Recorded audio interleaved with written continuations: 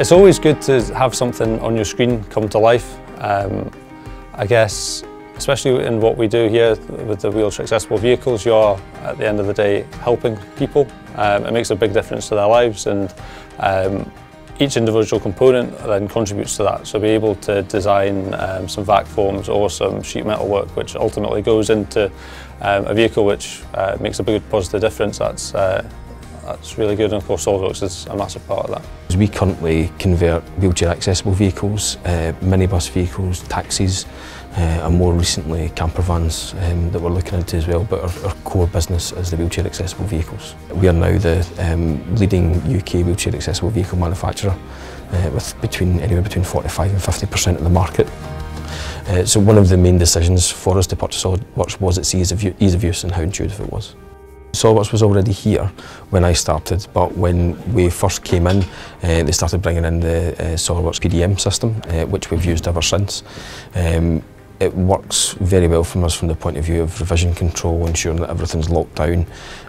One of the main things for us is when we're designing a product, there's so many different configurations that we've got to do on so many modules that we do for our designs. And because of the volumes that we do, we try and make sure that we can design something that can accommodate all those different configurations without affecting the production line too much. Here we're involved in the design process right from the start, and we kind of see it the whole way through through testing, taking the shells to the test house and doing kind of crash testing with them, making sure all the seats are safe, all the way through to then building the first prototype and then go into sort of full production where we're making 100 plus cars a week. And it's made a huge difference. If we look at where we were like kind of 9–10 years ago to where we are now, it's a totally different landscape. I think we always find that SOLIDWORKS is kind of easy to use. It's got a good user interface, and as well as that, there's a lot of universities and schools use SOLIDWORKS. So when we're recruiting new engineers, it really takes out that learning curve, so people can kind of hit the ground running when they join.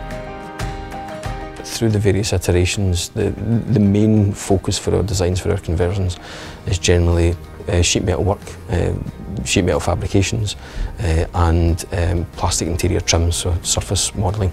Those elements are everything that we need to create a good conversion for our product.